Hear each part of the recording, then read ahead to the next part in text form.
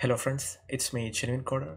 This is the third chapter in the Java multi-threading video tutorial series, and in this chapter we will see how to create a thread in your Java application. Yes guys, this is the chapter where we create a thread properly in our tutorial. So before doing so, let me show you what we are trying to do with those threads. Okay, so I'm going to create an example of single thread, and here as you already know, we have the main thread running here. What I want to do is I want to print some text like this. So for I equals 0, I less than 10, which means this will execute for 10 times, and I have to print like I love Java. So the first string is I love Java, then later I want to print I love Java FX, and then I have to print I love Android. So I have 3 tags, and if I run this program right now, it will complete within a moment because the processor is too fast for us. So we have to add some extra delay here. So I will add 200 milliseconds of delay. So this whole thing will take around 2 seconds because 10 into 200 is 2000 milliseconds, which is 2 seconds. And I will create this, I will add the sleep for every one of them. So now we can see that in a observable fashion. First it will come I love Java, then I love Java FX, then I love Android. So these things are happening. So it will take around 6 seconds to complete. So what if I want to execute these 3 things parallel? So in current thread, this I love Java FX will execute only after completing the first for loop because the program is sequential. What we are going to do in this video is we will make this parallel and make this 3 for loops run at a single time. So that's what we are going to do with the thread. So in order to do that, what I'm going to do is I'm going to create another thread class. So for that,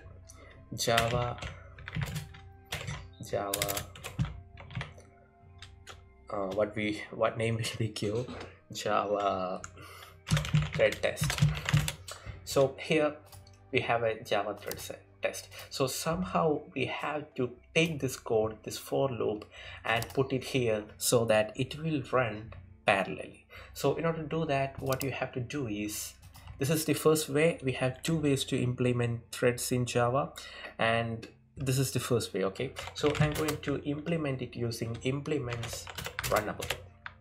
Okay, and if you make this implements runnable, then it will say you have to implement all the abstract method, and when you click on that, this method will come. So what exactly happening here is when you start a thread, this method will be called from the newly created thread. So in more simple words, whatever you put in this method will be ran using another thread. Okay, so obviously I'm going to copy this code and paste it here, and it is saying there are some problems. No, I want to throw it.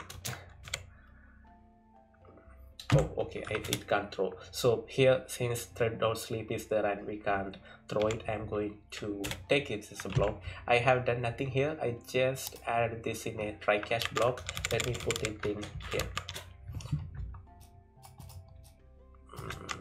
Okay, so nothing changed.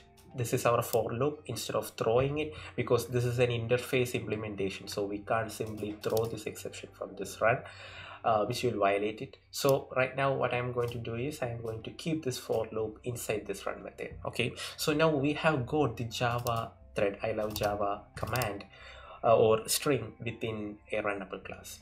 Now I have to do this for every other thing, right? For Java FX and Android too, I need another classes so that I can run all of them in separate threads. Okay, so Java FX thread test, and I'm going to simply copy the code from here, implements runnable, to here. Okay, and here instead of Java, I'm going to name it as Java FX.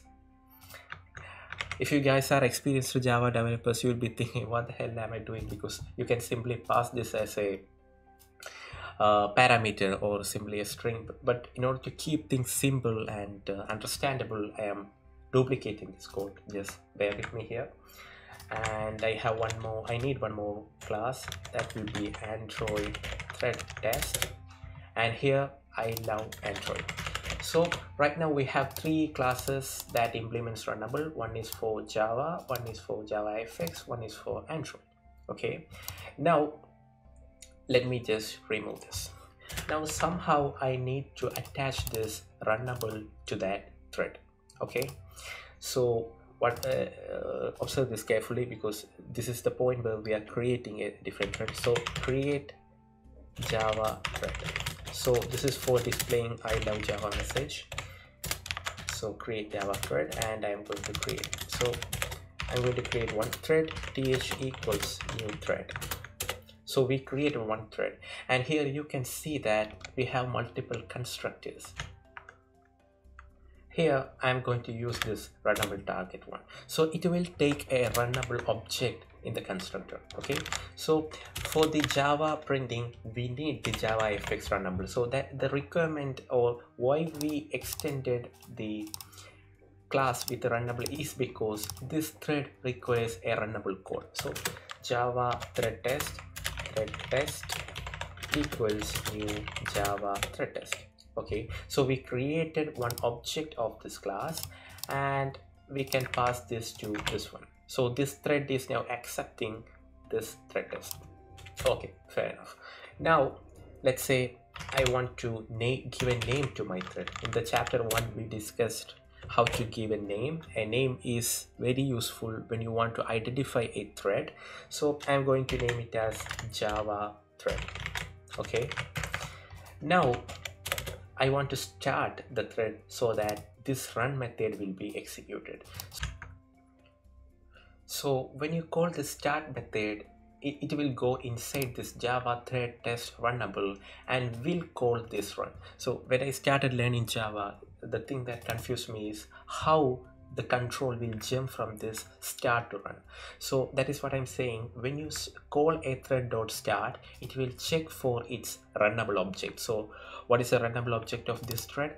That is this Java thread test, and it will go to this Java thread test and look for this run method, and it will start the execution from this run method. So when you start a program, the starting point for the application is this public static void main. When you start a thread, the starting point for that specific thread is this run method. Okay, so that's why we have. And one more thing I have to do is I simply have to print the name of the thread so that we can see that the name of the thread that we have given. So for Java thread test, I'm going to add a message starting thread name, and here I can get the thread using thread.get current thread.get name. Okay, and so this message will be displayed before going to this for loop, and after completing everything I just want to know that it is completed. So thread completed. So this will be like header and footer. In the header there will be starting thread name with this thread, and then thread completed will be as the footer after completing this I love Java message. So again I have to repeat this for this JavaFX thread test and Android thread test. Okay, then I have to add the footer for those guys also. So here JavaFX thread, okay, then Android thread test. Okay, so right now I have only created this Java thread. Let us just run the program right now. Okay, and if I run the program, you will see that starting thread name Java thread, which means the message I love Java is now printing from another thread. It is not the main thread, but it is printing from Java thread.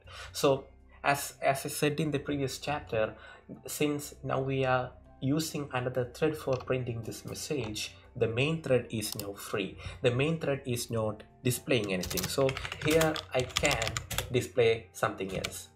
So hey, I'm free. So if I add this message and thread.sleep like this, it is 200. So right now you will see both this hey I am free and this I love Java message together because they are executing simultaneously at a time.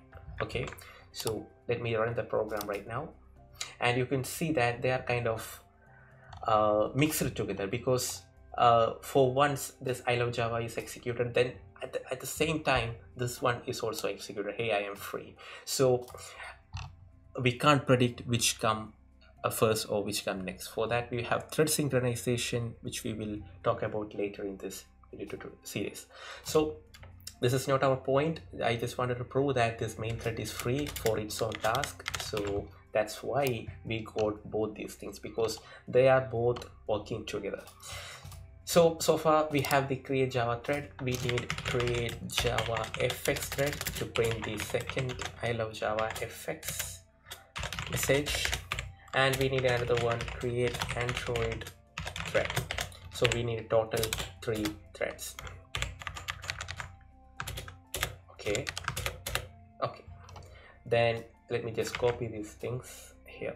So here we have to create Java FX thread. So Java FX thread test Java FX equal, so I'm sorry, so this will be Java FX thread test. It is the runnable class, Java FX thread test. Then I am passing the thread test object to this new thread. Then here I am going to name it as Java FX thread, and I am going to create one more thread, that is our Android thread. So Android thread test equals Android thread test, then here Android thread test. Okay, this is a NetBeans problem. It is saying that it does not exist, but it exists. Let us run the program.